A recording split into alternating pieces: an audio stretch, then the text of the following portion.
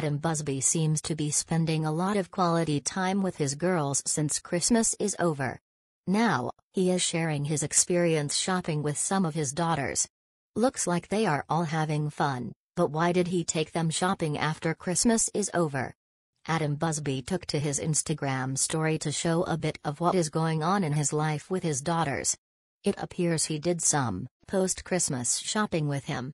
In a video of himself and his girls running around Target, he explains what they are doing there.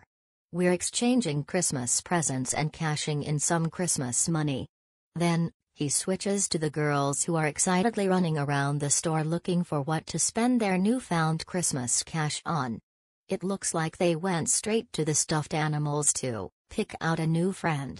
Riley and Ava aren't with Adam in the video, however. He explains they are at Uncle Dale's having a sleepover with their cousin. So, even though they didn't get to go shopping, they are probably still having a lot of fun with their family. It seems that shopping isn't all the girl dad did. He also took his daughters out to eat while he had a well-deserved drink. He posted about the excursion on his Instagram. All of the girls look happy at the table with their dad enjoying their evening. As always, fans flooded the comment with love for the family. It's clear that the Busby family has a very loyal following that loves to see all of their updates. Stay tuned for more updates.